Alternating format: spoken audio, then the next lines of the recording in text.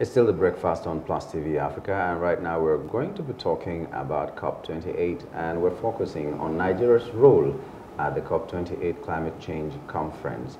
We are glad to have with us here Mr. Adeyemu Lawal, MD, Square Lines Limited, an environmental advocate. Good morning and welcome to the program. Good morning. Good morning, Thank sir. you for having me here.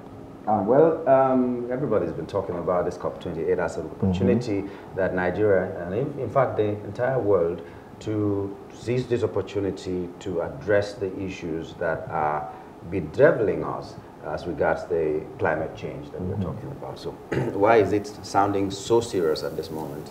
Well, if we could sound more serious, it would have been better, because we're really in dire need of changing our ways, because the environment has changed so much because of us.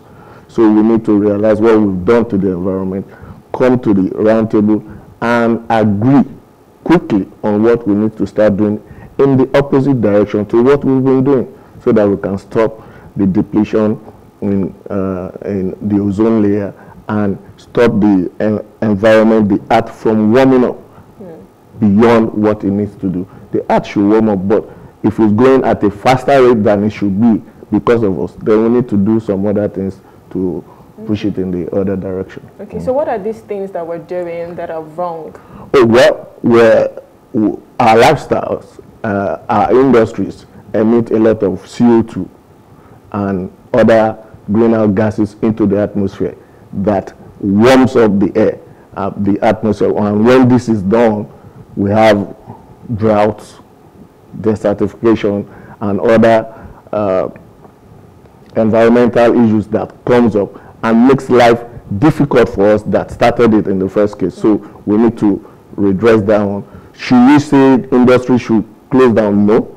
We should just find better ways to impute in our processes what will not emit CO2 into the atmosphere at the rate that is emitting it. So at least we can have a better world to live in. Okay, so that takes me to Port Harcourt, because I know there is gas flaring in Port Harcourt, and as a result of that, there is soot. So I'm sure that is like one of the things that we're doing wrongly. So what can we do? What can companies and industries do to ensure that we're not going at a faster rate than we shouldn't be going?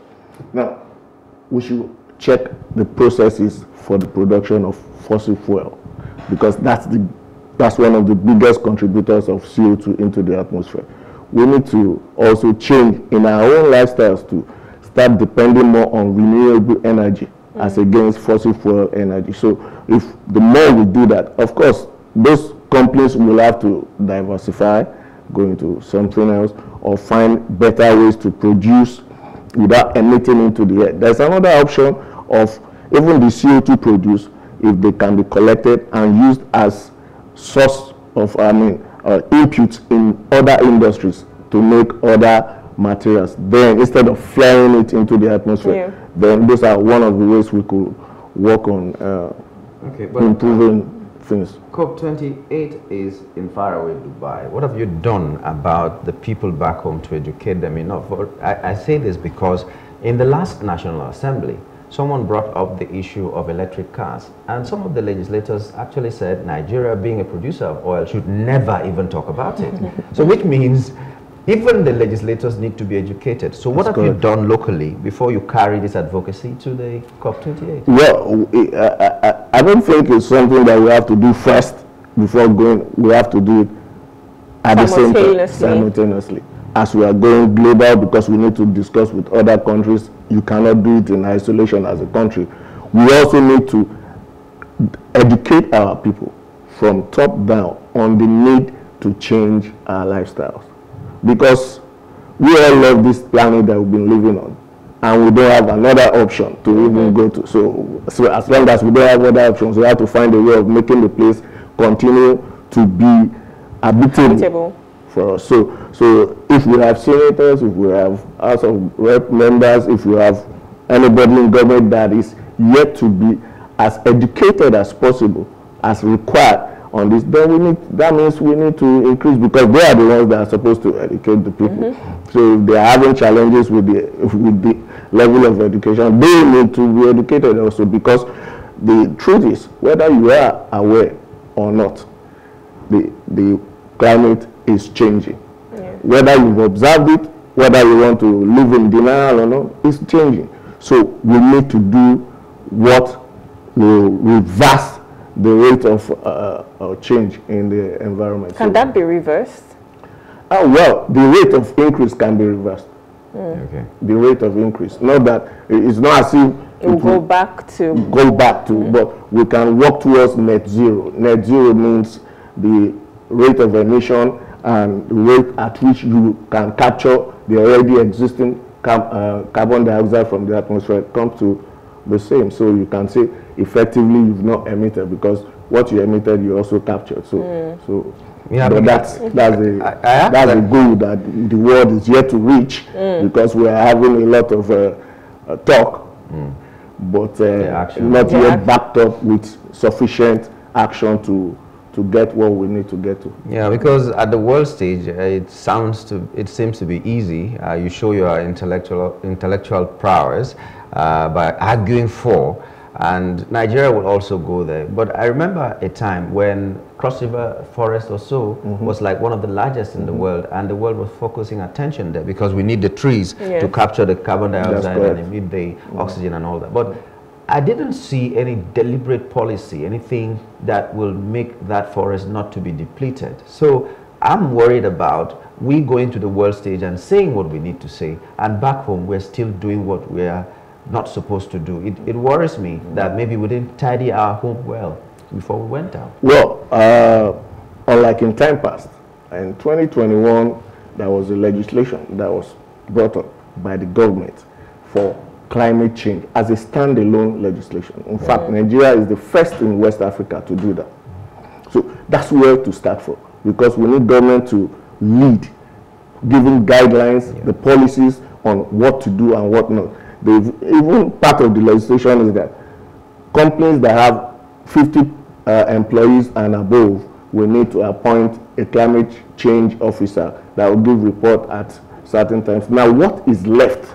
Now, having done that, because that's where to start from, guidelines and policies to direct what is left is now the implementation of that policy, so that at least we can get the needed benefits from. We've set NDCs, nationally determined contributions. Looks nice and lofty, but if we don't start implementing, then they will just remain on paper where they don't need to be. They need to be in our lives. So that's what we need to do then. And the issue of deforestation, what do? We need to reforest. It's a simple. Plant more trees. Make it a thing of our life. Make it like almost compulsory that you must have trees in your house. There are trees that are indigenous to the area. Plant those trees, because they'll be able to sequester CO2 from the atmosphere and keep them, because we don't need them there if they can be kept in. But when you're planting and cutting at the same time, it doesn't make any sense, because now when you go to Boki, for instance, that's where the forest in Cross River is, that stretch. When you go there now, people are cutting the trees to make a living, firewood, charcoal, and then timber. Paper at the same time. So yes, paper and all that. So if there are no alternatives to these, they will keep cutting the trees. If you plant one and you cut a tree that has been there for 50 years and you plant one, it will take another 50 years before it can grow to that point. So depletion will continue unless there are alternatives. How are you addressing with your advocacy those things that will serve as alternatives to the reasons why people are depleting the forest? Yeah, that's one of the reasons for renewable energy.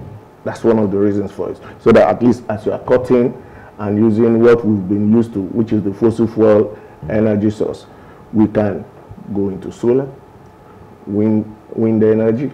There are different ways to get the required, it's energy we're trying to get. So if we can get it from other sources and find ways of storing them, because part of the shortcomings of renewable energy is the ability to store and have it consistently over a stretch of time, so that you don't have power in the afternoon and in the night when there is no sun, no power. But if you have very good storage facilities, you can have that power round the clock. though you don't have sun around the clock. So those are ways of doing. But you see, the first thing to do is to change the mindset of the people that this can be done. This can be done, and these are the steps we need to take. So we need that higher heightened advocacy on the need to change our lifestyles in a way that our atmosphere and our climate and even the earth that we so much love remains what it needs to be for us. Yes. So that we don't destroy where we're living because we don't have somewhere else to go to. So I know that in some countries there are companies that when you buy something from them, so they have these policies, when you buy something, they grow a tree, you know, from whatever proceeds they make. Shouldn't that be one of the policies we should have in Nigeria, that, okay, companies, it could be part of your CSR, your corporate service responsibility, corporate society responsibility, that, you know, for every money you make, the same way you ask them to pay tax, you can also tell them, okay, they should be able to grow some trees with the proceeds that they get. Yeah, that's part of the things that need to be done. It's a holistic approach. It's not, there's no one size fits all with what we need to do to work against the climate change.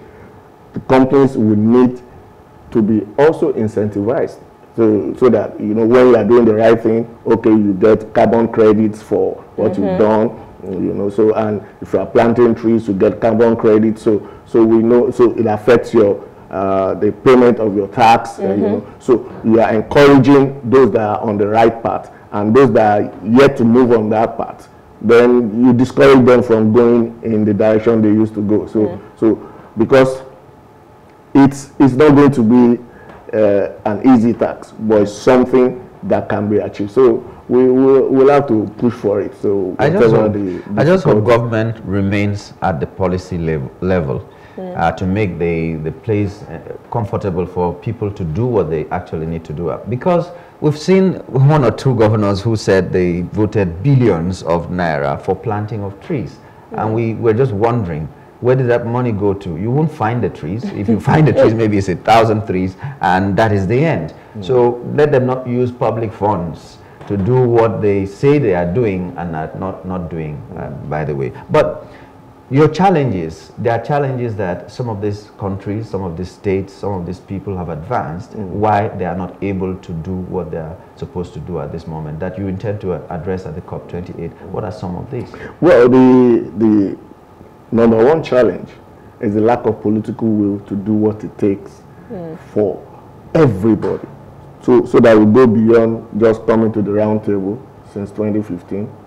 We are now at Cop28 and just talking. Beyond the talk, what do we do? Are you thinking of sanctions? Well, if we have to, but I just don't want to use the word sanctions. If we have to discourage, so it's not looking like it's punitive, and you know, so. But if we have to discourage you from going along the path, then what do we need to do? But the moment you stop going along that path, we need to encourage you also, so that you can see benefits in not going along this path, but going along this path. So it has to be like a carrot and stick approach. You know, you pat them in the back when they are doing the right thing. When they are doing wrong, I say, nah, I think you should do it a bit better than that. So for instance, there are countries right now that in volcanic rocks, as bad as volcanoes are, they are able to sequester CO2 and store it forever. So what they are doing is that they have like massive vacuum cleaners that will suck out the air, take out the CO2, release the good oxygen, then take down that CO2 2 kilometers deep into the ground. And the CO2 remains permanently sequestered in there. But at what rate can we do that? That is the biggest that I know of is can take 4,000 tons of CO2. But we are emitting 36 billion tons per annum. So you see, it's still... The margin is quite... So, but we are going in the right direction. So if we show this, and that company that did that, you give them carbon credits for doing this, and, you know, benefits, so that they can know that, okay, this is actually profitable. When you see more of, then another thing we need to do is to reuse items more as against producing new ones, because the process of producing from scratch releases more CO2 than when you are just reusing what has been produced already. So it's a whole lot of things. The government needs to put policy guidelines in place. We, the people and institutions, we need to change our ways too. Okay, so I know you're an environmentalist. Do you have anything talking about plastic and waste and all of that, or is just solely on CO2 and the climate change? No, it's holistic. Okay. It's holistic. If you drop waste in the drains, and the plastics and the PET bottles end up in the seas, yes, and kill the aquatic organisms, you've done harm to the atmosphere. So we need to, that's part of what I said by changing our lifestyle. At the point of even generating the waste, sort your waste. Yes. Put the PET bottles separately, put those that are degradable. Papers, yeah. So at least, so we, of course, and there are avenues of even being encouraged in that line. So if you can sort the PET bottles, you at the point you have sufficient, you can weigh them, they buy it off you, so they can reuse them for some other things instead of throwing them in the drain and they end up in the oceans and cause trouble for our aquatic life. So it's holistic. It's not one way approach. We have to approach everything at the same time, because the climate is changing, and all of us are in this world. We are in this world together. If we get beyond the 2 degrees increase by the end of the century. Wow. Okay, everybody has to do what they can where they stand. So Nigeria has to do what it can where it is. We're talking about the role of Nigeria in all of this climate change. What are those peculiar challenges that Nigeria needs to address, you know, beyond going to Cop28? I'm really concerned about home. Well, we know we can beat our chest and say we are doing it in Nigeria, so you copy as well. Okay. One of the first things Nigeria as a body must do is what they've done, to have policies in place. That's one. The next thing is now work on the implementation of that policy in an unbiased manner, not that you you implementing in certain ways here and not exactly the same way. Who will be at the vanguard of this working at the policy? It still has to be the government in association with, in collaboration with civil society and every stakeholder, which is everybody. Which is everybody, every representative. You know, for instance, the government formed a National Council on Climate Change, and the president is the head. So that shows you that as a government, they are taking it seriously. Even the vice president created an another committee on for those that are going, so that before we go to COP28, let us put our house in order. What are our agenda? What do we intend to get out from COP28? Not just to go and just fill the seat and come back. No, but what are the things that we want to bring back to the people that we got this and this and this and this from COP28? So that's a good step. But I will keep emphasizing the side of implementation. For instance, as I said earlier, if organizations have 50 and above, they will need to have a climate change officer. So the organization also needs to do that. And we need to be sincere. For other organizations that are non-government organizations, so okay, all right, like Rotary and others, so they plant trees continually, every quarter, every month, every week, continue to do it. So you form LCDs. What are we doing in our own area? Are we allowing people to dump waste anyhow in our own area? Or are we waiting for government to come from the state capital to come and clear our waste, drains for us? We need, everyone has to be on the same page for it. So, but we need the government leading from the front. That's the critical point. Once they lead from the front, as they ought to, then it's easier to, let me not use the word easier, it will be less challenging to follow. So how are you going about sensitization to? It's being on programs like this, going to the communities, speaking to people on a one-on-one basis, making them see the reason. Not just saying, don't burn wood again. you are giving them the reason not to. Yes. Okay, if you are saying I shouldn't do this again, what is the alternative? At least you are not going to tell me to just sleep and not do anything because you said, okay, I shouldn't cut trees again. What can I do if I'm not cutting trees again? So those are the things that will go into communities and go to several areas to educate the people on the need to change. Funny question. This officer that should be employed in every organization, who pays them? Well, that's part of the cost of running your organization. So if I have 50 staff and I'm struggling to pay, I will hire one more. No, you don't have to hire one more. You just need to appoint one of them as the climate change officer that will be reporting back to the government and to the National Council on Climate Change on what you are doing. It doesn't have to be trying to employ a climate change officer. It doesn't have so that person needs to be sure of all the policies and be sincere on what they are doing as an institution, as an organization, because you need to report so that the data we are getting. If they chose me from Plus TV, I now tell them that we are emitting so much gas into the sincerity part is what I'm just. Yeah, but we need it. Yeah, because you see, that's why I said initially that I will not use word sanctions. I would rather say let's discourage it, because if you start using sanctions, you are throwing punitive words all over the place. People will just start walking around the policies and look for loopholes around. So, but if we discourage it, we don't encourage you to continue. But when you do the right thing, you get benefits from doing the right thing. So. Okay, I think that's where we have to leave it. It's challenging, but we have to do it. We have to do it because we love this world. We don't want to be without it. We can't even be without it. We don't have an option. So we should. Even the heaven we want to go to, nobody wants to die. Exactly. But you just want to make it to heaven. Okay, we've been speaking with Mr. Adeyemo Lawal. He's been talking to us on the role of Nigeria at the Cop28 climate change. And I hear that today is your birthday. Yeah. Happy birthday. Happy birthday to you, sir. Happy birthday. We wish you many, many more years, a prosperous and fulfilling one. In a clean environment. Yes, in a very clean environment. That will be the best birthday. All right, ladies and gentlemen, this is where we wrap it up on the show this morning. It was great being with you. We hope to rejoin with you tomorrow for another edition. Until then, my name is Nyamgul Agadi. My name is Rume Paulson. Have a good day.